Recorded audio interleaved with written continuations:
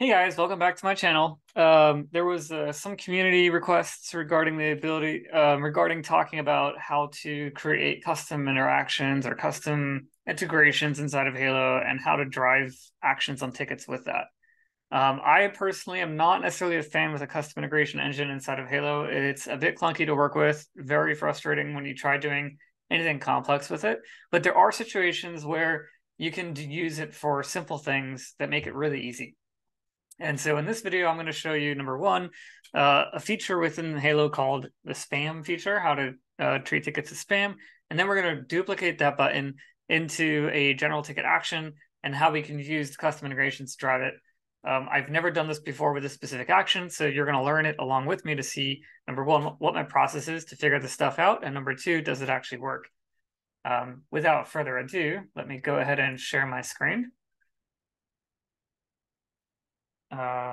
Here we go. This is my demo Halo. One of my demo Halos. Okay. So basically, we're inside of a ticket right now, and up here, notice we've got a bunch of different actions we can do inside of the ticket. None of these actions is the ability to treat the ticket as spam. We do have the ability to extend into our hamburger menu up here, or ellipsis menu, whatever you want to call it, and treat as spam right here. So notice it's got like the deny, not allowed circle, whatever. We've got the treat as spam wording. If I click on it, it prompts, are you sure you want to use treat this ticket as spam? I'm gonna go ahead and click yes. You know what? Before I do that, I'm just gonna go ahead and open up development tools. And I'm gonna dock this onto the side of the window so that you can see what it's doing here. Perfect. We're gonna jump to the networking tab. Now, everything we talk about inside of Halo, when we talk about doing stuff, everything is being powered and driven by the API. So everything that we do, we're gonna see a web request that happens. It's the same API that we ourselves can use when we're doing automations. And this is really where the power is gonna come into play. I have this by like default set that if I'm inside the network tab, it's filtered for the API requests. I'm always looking. I'm gonna clear for right now. And then I'm gonna go ahead and treat as spam. And I'm going to go ahead and click yes. Now notice at this point, I see a post happening to a ticket endpoint. Ticket endpoint, I'm just going to expand this a little bit. Boom, we can see it's a post going on. We can see what endpoint it's going to, tickets. We can see the payload that's happening. Very straightforward payload. And we can see that in addition to that, it also throws a treated as spam button here. So let's see if we can recreate this feature. This is pretty simple. I'm going to go ahead and just click this, copy this whole thing. It's going to the tickets endpoint. It's passing a post of an ID. The spam is true and refresh response is true. And we're going to try to recreate this. So I don't need to see it anymore. I'm just going to hide it for right now. And let's go ahead and jump into our configuration area. Let's go to open new tab. And we're going to go to advanced. Sorry, wrong window. We're going to go to integrations and down to custom integrations here. And we're going to go into custom integrations. We're actually going to skip integrations and methods.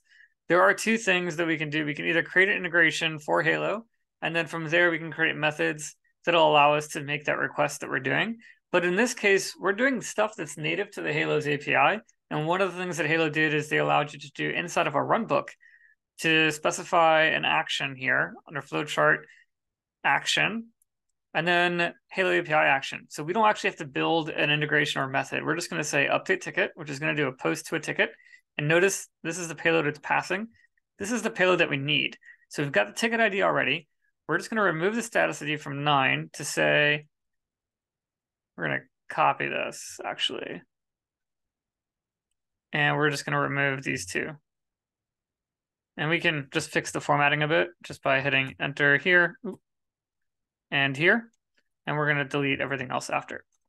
And so what we're doing is we're just going to say update the ticket. And this step, we can call it as treat as spam. And we're just going to save this. We're just going to move to step 2 when it's finished, or step 3 when it's not. We can rename these if we want to and say success. You know, I don't know if it actually does anything. Result success. And then we can come here and say failed. And we can say end where result is failed. Retry from the start. That's up to whether or not we want to retry it or not. Let's go ahead and save this. But we need to have a name. Let's specify the name. Treat as spam. and it's enabled, can only be started from within Halo. It's not a webhook. No, we're not tying it to any events. We're just going to click save. And then we're going to go through our configuration and go to actions. And we're just going to build a new one. Treat as spam. Other way around.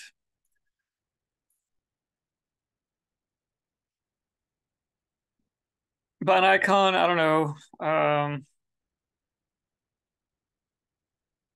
You got to find that one, whatever it's called. Going through really fast, so I'm probably gonna skip it or miss it or something like that. What do you think that was called? It's not called block or deny. Well, I mean, this is like kind of the pointless part, right? You can find an icon to use. I don't have to pick the same exact one. It would be nice. Let's see if I can find it quickly. I don't see it. All right, I'm just gonna use the wheelchair. Boom, treat a spam wheelchair. We'll make that custom color. We'll do that black, right? We're not going to make it visible outside of workflows. If we have this button up there, we want to make sure it's being done only at the time when someone really wants to do it, like inside the workflow itself. And system use, we're going to go ahead and say execute, send webhook queue integration runbook, and then from here we'll do treat as spam. And we're not going to make it a quick action, and we're just going to say no change for right now. I just want to see what happens when we do it.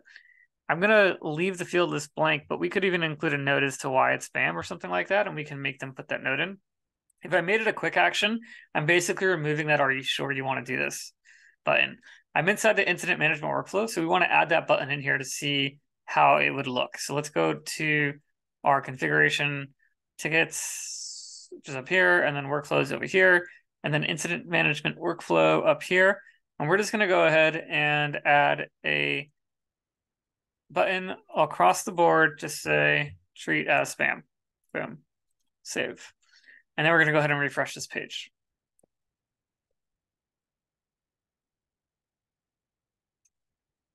Okay, so now that I have that, I do have a wheelchair button here, treat as spam. I'm going to go ahead and press it. It's going to prompt, hey, what are you sure you really want to do this, right? Similar to that prompt before.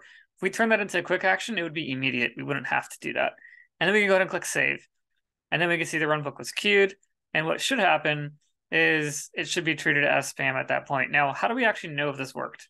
Great question. We can see that their email address here is teresa.samuels@contoso.com. So we're going to go ahead and look at our email rules. When you do the treat as spam button, what it does is it creates a spam email rule here. Or it should, but I don't see any of them.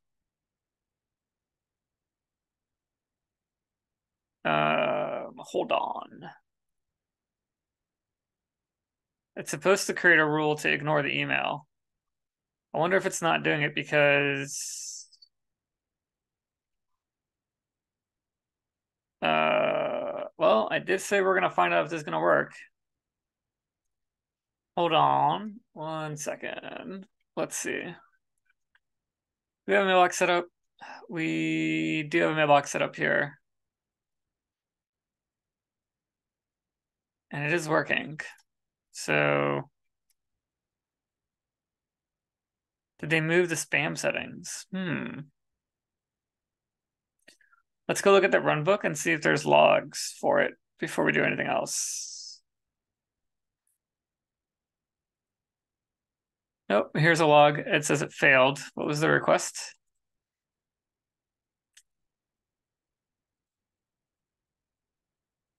No permission to mark as spam. So apparently the Halo API doesn't have rights to mark as spam. So we'll have to figure out what permissions it's using to make that work.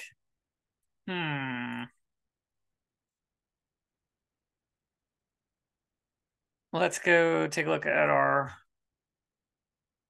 roles. Well, let's go to integrations here. I doubt we're going to be able to tell or see, but it seems like the system itself doesn't have the rights to do it. probably using this, but we can't see what agent it's using. So we don't know what permissions it's using to be able to do that. System doesn't have rights to mark as spam. That's interesting.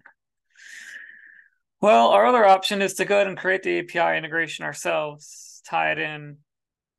Let's go ahead and do that. Let's come here, we'll do APIs, we'll create an application, do this. We'll mark this as client ID secret, and we'll say that this is, for right now, just Mendy. But we can create a bot account that should be able to do this. We're going to copy the secret and grant it all permissions here. So let's see if this works. We're going to, again, mostly for testing purposes, let's come to our configuration. Let's go to our custom integration.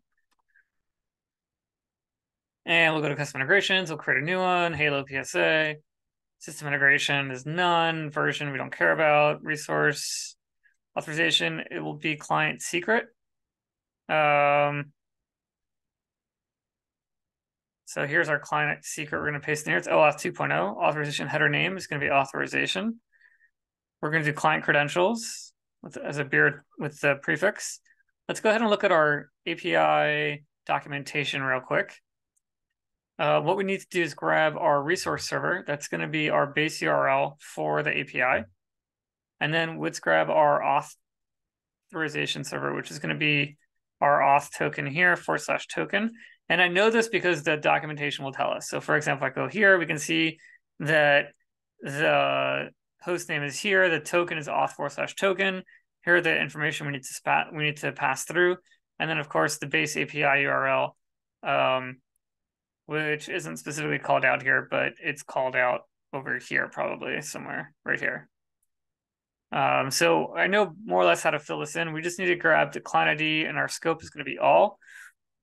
Client ID here will be the ID of the application that we created. So let's go here and go to HaloPSA application that we set up, and this is going to be the client ID, and we'll go ahead and paste it in there. And let's go ahead and save this. Okay. So now let's go to our methods. Our methods are going to be pretty basic. We're just going to update ticket. And that's going to be a post API /tickets, right? And if we're not sure, we can go back here and actually look at the original request. So this goes back to why I'm always in DevTools. Let me just expand this out a little bit. Our headers will tell us it's a post, and we're going to /tickets to the /API. So that's our URL, /tickets. We need to pass through a body of some kind, and our body is going to be JSON, and it's going to be that same thing that we pasted before, which is no longer here. Great.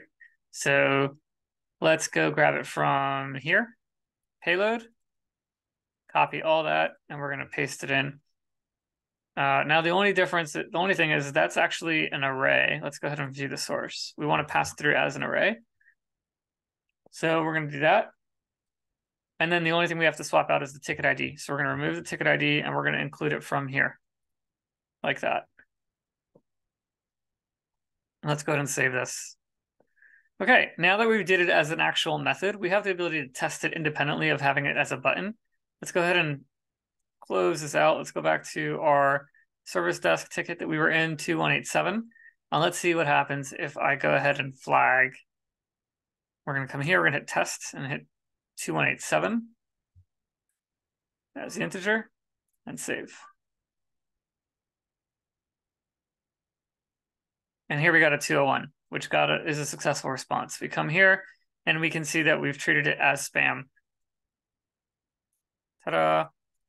So it seems like the spam action specifically that I picked on is protected, or may not be allowed to be used by everybody. Potentially it's permissions or a role issue or something like that. I don't know exactly what role the system uses when you're using the built-in integration from the custom runbook, but you can build your own custom integration outside of that using your own API application that then ties to an agent, uses those agent permissions and the API permissions of that application you created. All we have to do to wrap this up is under custom integrations. We want to go back in there, update the runbook. Instead of using the action of a Halo API action, we'll just use execute integration method, and that will be update ticket. like that. Let's go ahead and save this. Well, let's go ahead and edit that because it looks like it modified the step it's going to. Move to success. If it's a successful response, move to failed. If it's a failed response, and hit save, and then we can just delete these two. Don't need anymore. Now let's go ahead and save that. And then all we need to do now is go ahead and rerun this action to see what happens. We're going to treat a spam. We're going to save. We're going to say it's queued the run book, and then we should get a treated as spam button right after that. So if we go to another brand new ticket, let's go to 2260, and we're just going to hit that wheelchair button. It's not on the same workflow. Let's move it. Incident management workflow. It's the wrong one. And then we should get our treat a spam button. Go ahead and press it. We'll save, and then it'll queue the runbook, which will then turn around and say, guess what? You have been treated as spam. Assuming that works. Boom. Treated as spam, ticket is now closed. And that's it. That's how you do it. So again, the API is very powerful with Halo. The ability to just rip apart and reverse engineer what's going on using development tools in a browser makes it super easy to do automation on. And depending on the custom integration you're trying to do, if you're not trying to do anything too complicated like loops and if conditions and data manipulation, then the custom integration is perfectly usable. If you're trying to do anything that's a little bit more complex, it gets really annoying. And then, of course, depending on when and how the fields, and if you're using custom fields, they may not be populated at the time when you're running that integration. And so you may have to retrieve those fields first. Just makes it all the more complex. So I really don't like using it when it gets to more difficult situations. But for the quick and dirty custom actions that you can do. So for example, reclose is one of those buttons that are over here that you can easily turn into a system action. Or turn into a button on a ticket here that you can then display at a right point in time. Those kinds of things you can really do inside of the Halo integration using the custom integration actions. I hope you enjoyed this video. If you have any suggestions or have any specific questions, feel free to comment below. Let me know if you want to see something specific. Thanks for watching.